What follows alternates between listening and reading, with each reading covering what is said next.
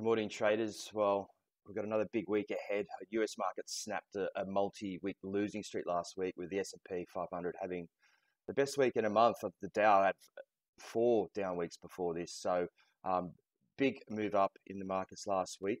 Now, there's no rest for traders this week, with some real tests to see if this rally will continue. Now, probably the first one coming along is Jerome Powell's testimony in front of the biannual congressional testimony. Now, last time he spoke was a while ago, and he spoke about disinflation, which saw the markets rally, the hope that the Fed would take their foot off the accelerator a little bit. So there'll be traders will be looking for clues as to the Fed's next move in that meeting.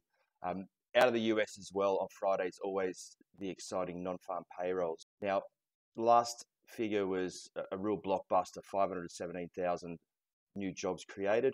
Was it a fluke? We'll find out on Friday. So everyone will be watching this. The stronger the labour market in the US is, obviously the more reason the Fed has to keep hiking rates. So both of those are critical this week on the direction of risk assets, equities, Forex as well. I mean, we had a very choppy week last week with the US dollar mainly finishing down. That saw the Aussie dollar get back above 67, saw the euro get back to a 106 handle. Also helped along the gold price and oil as the US dollar went down. So that will also be on the line with these US figures coming out this week. So definitely ones to watch. The central bank news this week, the other big one I would be looking at is the RBA on Tuesday. Now, there's a 75% chance, according to the bond market, that they're going to hike again 25 basis points. Being that it's not 100% priced in, whatever happens, you'll probably see some moves in the Aussie dollar.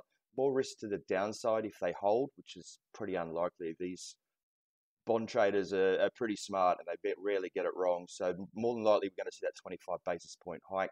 Should see a small rally in the Aussie dollar on the back of that. What we'll also be looking for is the statement out of the RBA after that announcement.